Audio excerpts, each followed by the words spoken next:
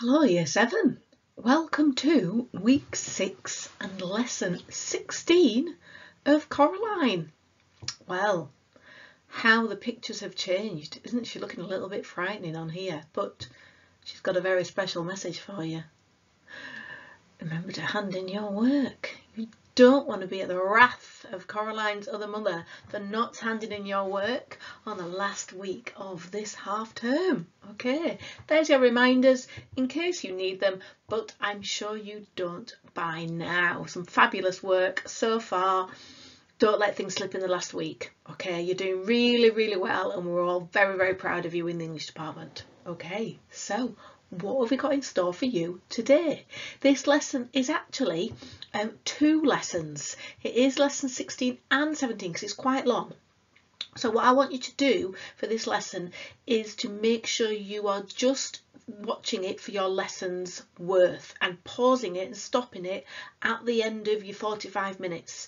And then for your next lesson, pick it up where you got to. Okay, it's quite long, it's a long chapter, and rather than split it up into 2 videos, I've just done 1 video for 2 lessons. Okay, so it's up to you however you work, but if you're in school and you're following your timetable, look where you get up to on the time and then pick it up on your next lesson. Okay, I know some of you got 4 lessons this week, some of you have got 3, but there's a little quiz that is not a full lesson's worth, so the timing should work okay.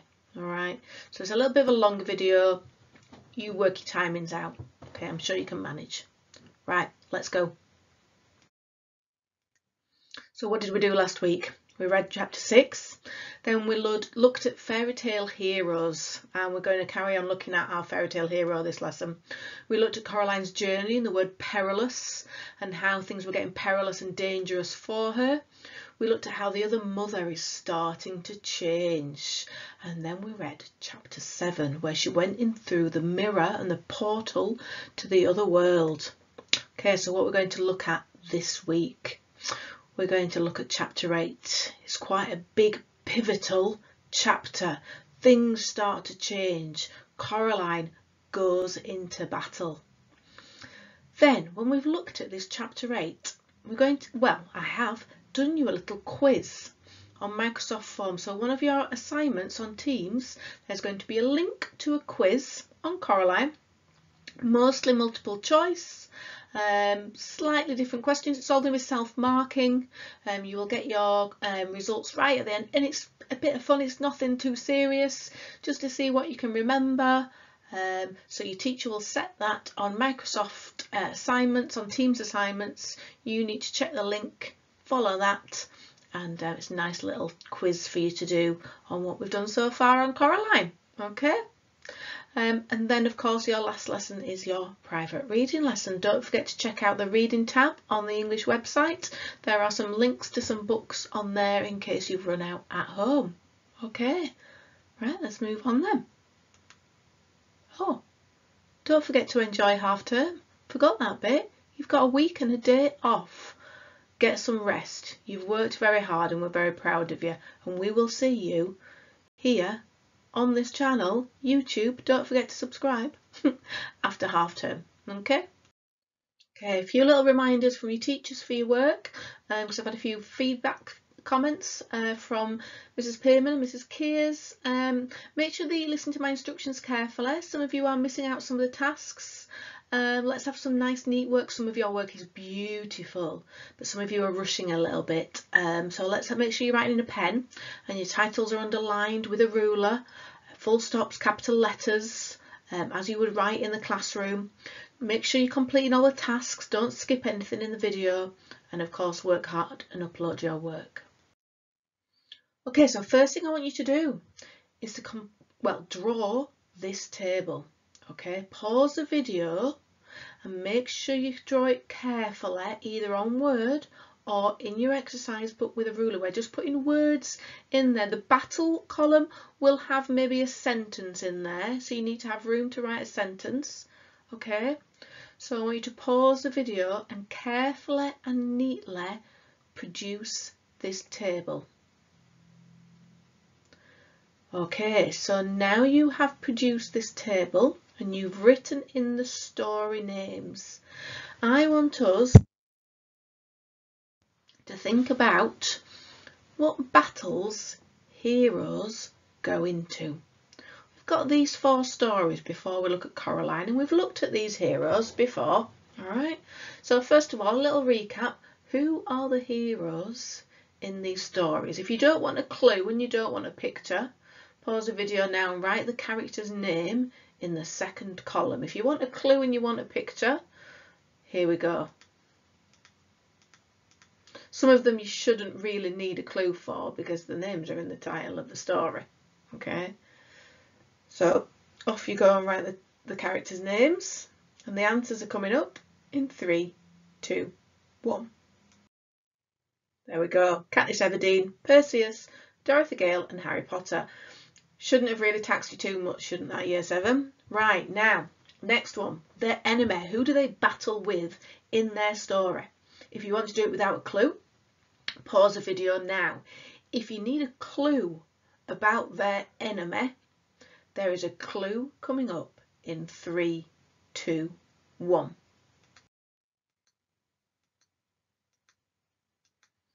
Okay, so write the enemy name in the box. Pause the video to do that if you need the time. And the answers are coming up in 3, 2, 1. There we go. President Snow. Medusa, of course. That one shouldn't have tasked you too much. Wilhelmina the witch, you might have just put the witch. That's absolutely fine. And then, of course, Voldemort. You may have put the one who shouldn't be named or something like that. Absolutely. Okay, well done. Right, now the battle. I don't have any clues for this. No pictures. So what is the battle that they go into? Can you explain what Katniss, Perseus, Dorothy and Harry all battle in their story? So pause the video, write a sentence if you can in those boxes and then press play when you're ready to move on. Okay, Year 7, so what are our heroes' battles? The answers are coming up in 3, 2, 1. There we go. So Katniss has to go into a public arena and fight to the death arranged by the Capitol. President Snow is, of course, the leader of the Capitol. Perseus has to go and chop off Medusa's head and bring it back to Polydectes, I think, as a gift. Dorothy has to defeat the evil witch. Pretty simple there.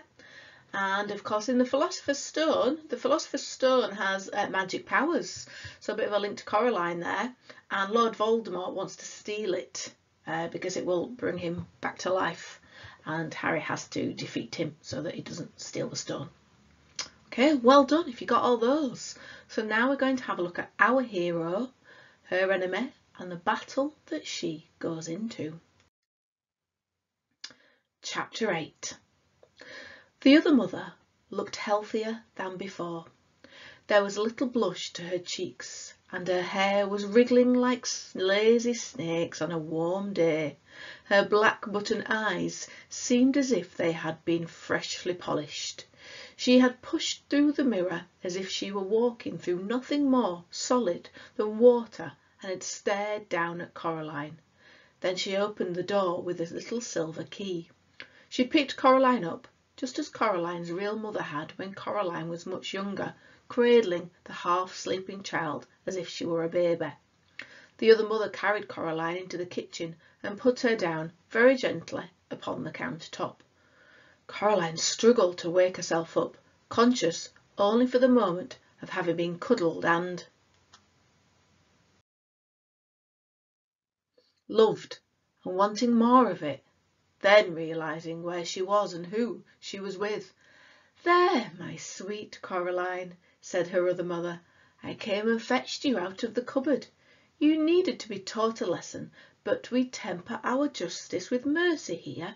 We love the sinner and we hate the sin.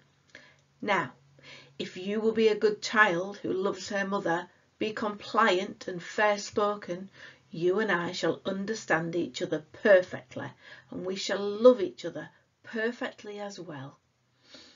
Coraline scratched the sleep grit from her eyes. There were other children in there, she said. Old ones, from a long time ago. Were there? Said the other mother. She was bustling between the pans and the fridge, bringing out eggs and cheeses, butter, and a slab of sliced pink bacon. Yes, said Coraline, there were. I think you're planning to turn me into one of them, a dead shell. Her mother smiled gently. With one hand she cracked the eggs into a bowl, with the other she whisked them and whirled them. Then she dropped a pat of butter into a frying pan where it hissed and fizzled and spun as she sliced thin slices of cheese. She poured the melted butter and the cheese into the egg mixture and whisked it some more. Now, I think you're being silly, dear, said the other mother. I love you. I will always love you. Nobody sensible believes in ghosts anyway. That's because they're all such liars. Smell the lovely breakfast I'm making for you. She poured the yellow mixture into the pan. Cheese omelette, your favourite.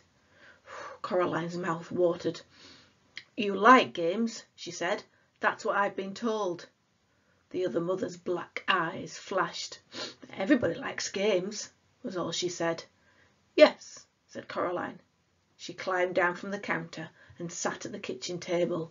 The bacon was sizzling and spitting under the grill.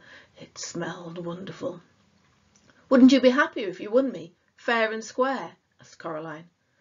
Possibly, said the other mother. She had a show of unconcernedness, but her fingers twitched and drummed and she licked her lips with her scarlet tongue. What exactly are you offering? Me, said Coraline, and she gripped her knees under the table to stop them from shaking. If I lose, I'll stay here with you forever, and I'll let you love me. I'll be a most dutiful daughter. I'll eat your food and play happy families, and I'll let you sew your buttons into my eyes. Her other mother stared at her. Black buttons, unblinking. That sounds very fine, she said. And if you do not lose, then you let me go. You let everyone go. My real father and mother, the dead children, everyone you've trapped here. The other mother took the bacon from under the grill and put it on a plate. Then she slipped the cheese omelette from the pan onto the plate, flipping it as she did so, letting it fold itself into a perfect omelette shape. She placed the breakfast plate in front of Coraline, along with a glass of freshly squeezed orange juice and a mug of frothy hot chocolate. Yes, she said, I think I like this game. But what kind of game shall it be? A riddle game? A test of knowledge or of skill? An exploring game, suggested Coraline. A finding things game. What is it you think you should be finding in this hide-and-go-seek game, Coraline Jones? Coraline hesitated then. My parents, said Coraline, and the souls of the children behind the mirror. The other mother smiled at this triumphantly, and Coraline wondered if she had made the right choice. Still, it was too late to change her mind now. A deal, said the other mother. Now eat up your breakfast, my sweet. Don't worry, it won't hurt you. Coraline stared at the breakfast, hating herself for giving in so easily, but she was starving. How do I know you'll keep your word? Asked Coraline. I swear it, said the other mother. I swear it on my own mother's grave. Does she have a grave? Asked Coraline. Oh, yes, said the other mother. I put her in there myself, and when I find her trying to crawl out, I put her back. Swear on something else, so I can trust you to keep your word. My right hand, said the other mother, holding it up. She waggled the long fingers slowly, displaying the claw-like nails. I swear on that. Coraline shrugged. OK, she said. It's a deal. She ate the breakfast, trying not to wolf it down. She was hungrier than she had thought. As she ate, the other mother stared at her. It was hard to read expressions into those black button eyes, but Coraline thought that the other mother looked hungry too. She drank the orange juice, but even though she knew she would like it, she could not bring herself to taste the hot chocolate.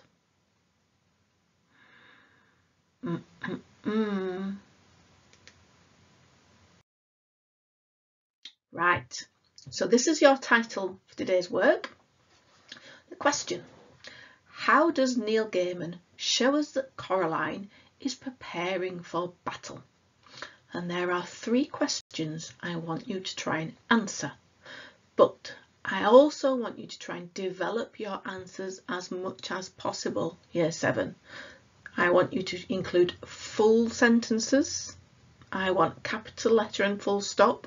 And if you can, your challenge is to try and include any short embedded quotation words. You don't have to, but if you can, see if you can include any words from the text in any of your answers. So the first question is, how is the other mother described and why is she like this?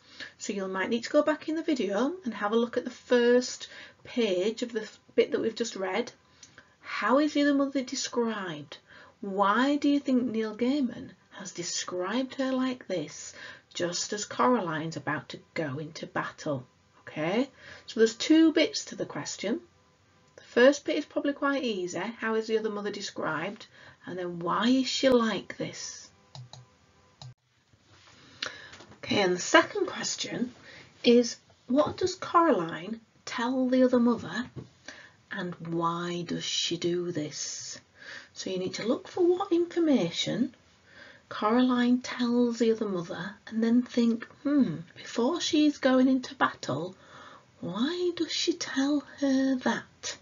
So there's 2 bits to the question. One's a little bit easy, what does she tell her? And the more difficult bit to the question, why does she tell her to do this? And then number 3, what sort of challenge does she give her? Okay, not as much of a difficult question at the bottom. Okay, there's no why bit for that. So I want you to pause the video and I want you to try and answer those questions in as much detail as possible. And your challenge is to try and embed any quotations in there. Okay, so pause the video, go back to the text if you need to, and press play when you're ready to move on. Okay, so let's have a look at what we've got for question number 1 and see if you want to compare your answers to mine and make any improvements. So number 1, the other mother is described as looking very healthy. Her cheeks have a blush and her hair was wriggling like snakes. She gets more like Medusa as we go along, doesn't she? She's actually got hair that's wriggling like snakes now. Her eyes are also very shiny. So why might that be? Why is she suddenly getting healthier? Well, this makes me think she's getting ready to be as strong as possible to defeat Coraline. It's like she knows she's going into battle, so she's getting herself beefed up and ready to get into battle. She thinks, I need to be as fit as possible to defeat and to win Coraline. Okay, question number 2. What does Coraline tell the other mother? And why does she do this? Well, Coraline tells the other mother she knows about her plan. She says, I know what you're doing. Why does she do this? She does this because it might make Coraline feel more powerful. If the other mother thinks Coraline knows her game, it might give her an advantage. So Coraline's trying to make herself feel stronger. Even though she's just a little girl, she's trying to tell the other mother, well, I know what you're up to. She's trying to make herself look stronger.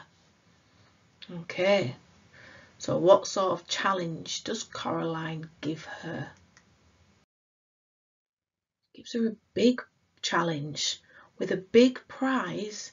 She can't resist wanting to win. You may have put something about hide and seek, wanting to find something about her parents and the souls. It's something she can't resist. Okay, she can't say no to it. Remember what the cat said? She loves games. She loves a challenge. Okay, well done Year 7, and well done if you managed to get any quotations in there. Good job. Right, just before we move on and we look at the rest of the chapter then, there's 3 key vocabulary words I want us to look at. Alright, so I want you to write these 3 key vocabulary words down, and I want you to see if you know what they mean. If you don't, you could look them up. You could ask someone in your house, what do these 3 words mean? Because they come up in the rest of the chapter. So we've got anteroom, derelict, and ghastly. Not ghostly, it's ghastly. Okay, so write those down underneath your answers to the question. And do you know what those words mean? Pause the video, see if you can find out, and then we'll have a look at the definitions. Okay, so what do these words mean? What's an anteroom? Okay, well, an ante means before. If you have ante before something, it means before. So it's a room that's used for holding something, like a waiting room. Derelict, you might have heard of, something in a very poor condition as a result of not being used or neglected. So if you don't live in a house, if it's just left, it often gets very derelict. And ghastly is something that causes great horror or fear. So watch out for those words coming up in the chapter. Okay, now you know what they mean. Okay, so let's have a look at the rest of chapter 8. And don't forget to watch out for your timings and make sure that you use this video for 2 lessons. Okay? Where should I start looking? Asked Coraline. Where you wish, said her other mother, as if she did not care at all. Coraline looked at her. Coraline thought hard. There was no point, she decided, in exploring the garden and the grounds. They didn't exist. They weren't real. There was no abandoned tennis court in the other mother's world, no bottomless well. All that was real was a house itself. She looked around the kitchen. She opened the oven, peered into the freezer, poked into the salad compartment of the fridge. The other mother followed her about, looking at Coraline with a smirk always hovering at the edge of her lips. How big are the souls anyway? Asked Coraline. The other mother sat down at the kitchen table and leaned back against the wall, saying nothing. She picked at her teeth with a long crimson varnished fingernail. Then she tapped the finger gently, tap, tap, tap, against the polished black surface of her black button eyes. Fine, said Coraline. Don't tell me, I don't care. It doesn't matter if you help me or not. Everyone knows that a soul is the same size as a beach ball. She was hoping the other mother would say something like, nonsense, the size of ripe onions or suitcases or grandfather clocks. But the other mother simply smiled, and the tap, tap, tapping of her fingernails against her eyes was as steady and relentless as a drip of water droplets from the tap into the sink. And then Coraline realised it was simply the noise of the water, and she was alone in the room. Coraline shivered. She preferred the other mother to have a location. If she were nowhere, then she could be anywhere. And after all, it is always easy to be afraid of something you cannot see. She put her hands into her pockets, and her fingers closed around the reassuring shape of the stone with the hole in it. She pulled it out of her pocket, held it in front of her, as if she were holding a gun, and walked out into the hall. There was no sound but the tap, tap of the water dripping into the metal sink. She glanced at the mirror at the end of the hall. For a moment it clouded over, and it seemed to her that faces swam in the glass, indistinct and shapeless, and then the faces were gone, and there was nothing in the mirror but a girl who was small for her age, holding something that glowed gently like a green coal. Coraline looked down at her hand, surprised. It was just a pebble with a hole in it, a nondescript brown stone. Then she looked back into the mirror, where the stone glimmered like an emerald. A trail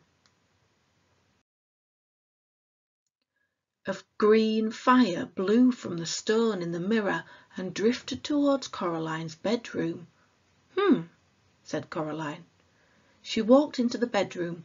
The toys fluttered excitedly as she came in, as if they were pleased to see her, and a little tank rolled out of the toy box to greet her, its treads rolling over several other toys. It fell from the toy box onto the floor, tipping as it fell, and it lay on the carpet like a beetle on its back, grumbling and grinding its treads before Coraline picked it up and turned it over. The tank fled under the bed in embarrassment. Coraline looked around the room. She looked in the cupboards and the drawers. Then she picked up one end of the toy box and tipped all the toys in it out onto the carpet, where they grumbled and stretched and wiggled awkwardly free of each other. A grey marble rolled across the floor and clicked against the wall. None of the toys looked particularly soul-like, she thought. She picked up and examined a silver charm bracelet from which hung tiny animal charms, which chased each other around the perimeter of the bracelet, the fox never catching the rabbit, the bear never gaining on the fox. Coraline opened her hand and looked at the stone with a hole in it, hoping for a clue, but not finding one. Most of the toys that had been in the toy box had now crawled away to hide under the bed, and the few toys that were left, a green plastic soldier, the glass marble, a vivid pink yo-yo and such, were the kind of things you find in the bottoms of toy boxes in the real world, forgotten objects, abandoned and unloved. She was about to leave and look elsewhere, and then she remembered a voice in the darkness, a gentle whispering voice, and what it had told her to do. She raised the stone with a hole in it and held it in front of her right eye. She closed her left eye and looked at the room through the hole in the stone. Through the stone the world was grey and colourless, like a pencil drawing. Everything in it was grey. No, not quite everything. Something glinted on the floor, something the colour of an ember in nursery fireplace, the colour of a scarlet and orange tulip nodding in the May sun. Coraline reached out her left hand, scared that if she took her eye off it, it would vanish, and she fumbled for the burning thing. Her fingers closed about something smooth and cool. She snatched it up and then lowered the stone with a hole in it from her eye and looked down. The grey glass marble from the bottom of the toy box sat dully in the pink palm of her hand. She raised the stone to her eye once more and looked through it at the marble. Once again the marble burned and flickered with a red fire. A voice whispered in her mind, "Indeed, lady, it comes to me that I certainly was a boy, now I do think on it. Oh, but you must hurry. There are 2 of us still to find, and the Bedlam is already angry with you for uncovering me." If I'm going to do this, thought Coraline, I'm not going to do it in her clothes. She changed back into her pyjamas and her dressing gown and her slippers, leaving the grey sweater and the black jeans neatly folded up onto the bed, the orange boots on the floor by the toy box. She put the marble in her dressing gown pocket and walked out into the hall. Something stung her face and hands like sand blowing on a beach on a windy day. She covered her eyes and pushed forward. The sand stings got worse, and it got harder and harder to walk, as if she were pushing into the wind on a particularly blustery day. It was a vicious wind and a cold one. She took a step backwards, the way she had come. "Oh, keep going," whispered a ghost voice in her ear, "for the Bedlam is angry." She stepped forward, into the hallway, into another gust of wind which stung her cheeks and face with invisible sand, sharp as needles, sharp as glass. "Play fair," shouted Coraline into the wind. There was no reply, but the wind whipped about her one more time, petulantly, and then it dropped away and was gone. As she passed the kitchen, Coraline could hear in the sudden silence the drip, drip of the water from the leaking tap, or perhaps the other mother's long fingernails tapping impatiently against the table. Coraline resisted the urge to look. In a couple of strides she reached the front door and she walked outside. Coraline went down the steps and around the house until she reached the other Miss Spink and Miss Forcible's flat. The lamps around the door were flickering on and off, almost randomly now, spelling out no words that Coraline could understand. The door was closed.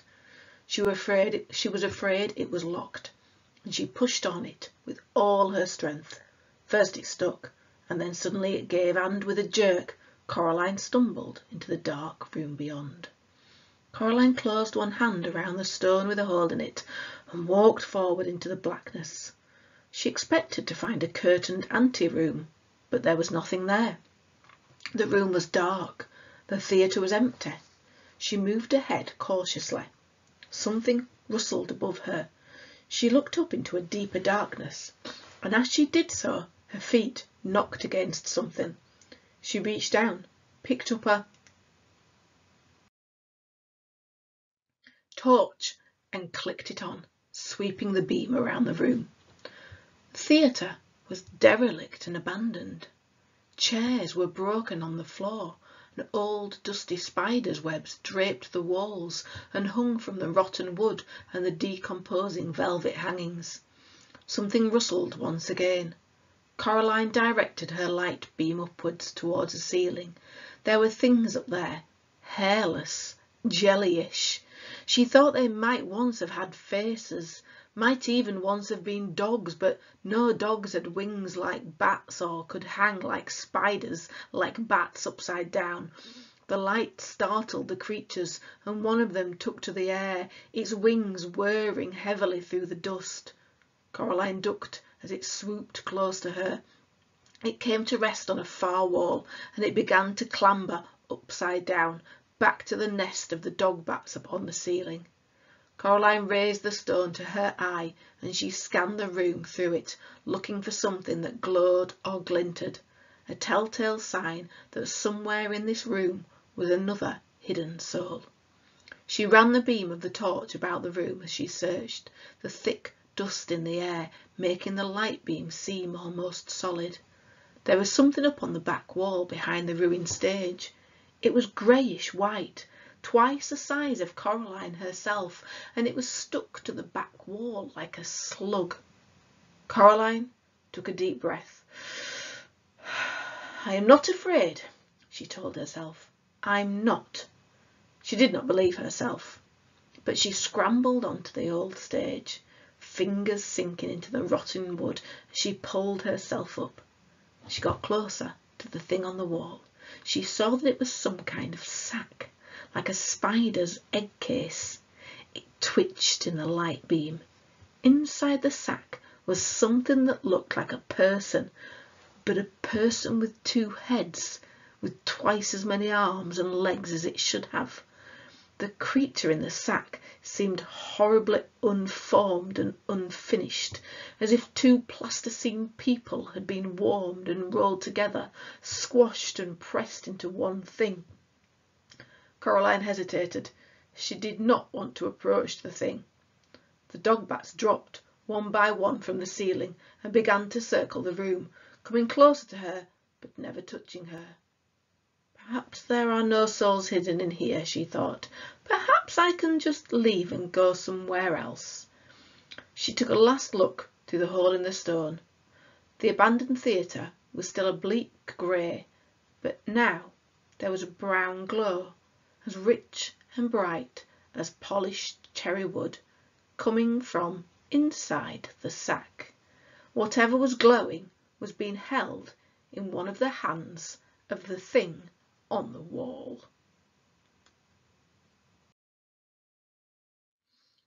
Coraline walked slowly across the damp stage, trying to make as little noise as she could, afraid that, if she disturbed the thing in the sack, it would open its eyes and see her, and then... But there was nothing that she could think of that was as scary as having it look at her. Her heart pounded in her chest. She took another step forward. She'd never been so scared, but still she walked forward until she reached the sack. Then she pushed her hand into the sticky, clinging whiteness of the stuff on the wall.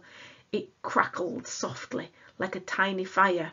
As she pushed, and it clung to her skin and clothes like a spider web clings, like white candy floss. She pushed her hand into it, and she reached upward until she touched a cold hand, which was, she could feel, closed around another glass marble. The creature's skin felt slippery, as if it had been covered in jelly. Coraline tugged at the marble. At first nothing happened. It was held tight in the creature's grasp. Then, one by one, the fingers loosened their grip, and the marble slipped into her hand. She pulled her arm back through the sticky webbing, relieved that the thing's eyes had not opened. She shone the light on its faces. They resembled, she decided, the younger versions of Miss Spink and Miss Forcible, but twisted and squeezed together like two lumps of wax that had melted and melded together into one ghastly object. Without warning, one of the creature's hands made a grab for Coraline's arm. Its fingernails scraped her skin, but it was too slippery to grip, and Coraline pulled away successfully. And then the eyes opened, 4 black buttons, glinting and staring down at her, and 2 voices that sounded like no voice that Coraline had ever heard began to speak to her. One of them wailed and whispered, the other buzzed like a fat and angry bluebottle at a window pane, but the voices said, as one person, "Thief! Give it back! Stop! Thief!" The air became alive with dog bats. Coraline began to back away. She realised then that, terrifying though the thing on the wall was, the thing that had once been the other Mrs. Spink and Forcible was attached to the wall by its web, encased in its cocoon. It could not follow her. The dog bats flapped and fluttered about her, but they did nothing to hurt Coraline. She climbed down from the stage and shone the torch about the old theatre, looking for the way out. "Flee, miss," wailed a girl's voice in her head. "Flee now. You have 2 of us. Flee this place while your blood still flows." Coraline dropped the marble into her pocket beside the other. She spotted the door, ran to it, and pulled on it until it opened. Okay, so the magic stone. I'm going to write that question down, and if you want to draw yourself a little picture of the stone, we're just going to finally, our final task for this lesson, to do a little brainstorm about her magic object and how that magic stone has helped Coraline so far. There are about 4 ideas that I want you to think of. Okay, so write the question, and you can brainstorm around the question if you want, or you can just do a list underneath it. I'm going to pause the video and think, can I think of 4 different ways the magic stone has helped Coraline? So to pause the video and do that, and then press play when you're ready and see if your ideas are any similar to the ones that I've got year 7. Okay, so what did you get? Well, first of all, did you remember that she felt much better when she touched it? She's reassured when she touches it. She feels much safer when she knows she's got the magic stone, like it's a lucky charm. What else did you get? Well, she didn't actually know what to do with it until that voice. She remembered the voice saying, "Look through the stone." So she didn't know what to do until she remembered the voice. Okay. Did you also remember that it looked very, very normal to her until she saw it in the mirror? Then it looked like it was glowing, and it had a trail of green glow behind it. And then the main thing, when she looks through it, everything is black and white except for the souls. So it helps her identify the souls, which are brightly coloured and they glow, and everything else when she looks through the hole in the stone is black and white and grey. Well done if you got those. So we're now knowing how her magic item helps her on her journey. Well done, year 7. Okay, so a little reminder then. You will also have another assignment set on Teams with a link to a quiz, and it will look like this, and there was a number of different questions, and there are 50 points available. It doesn't mean there's 50 questions, don't worry. Okay, so make sure you do that and make sure you submit your answers so we can see how you've got on so far. Multiple choice, and there's no long answers required or anything like that. It's very straightforward. Okay.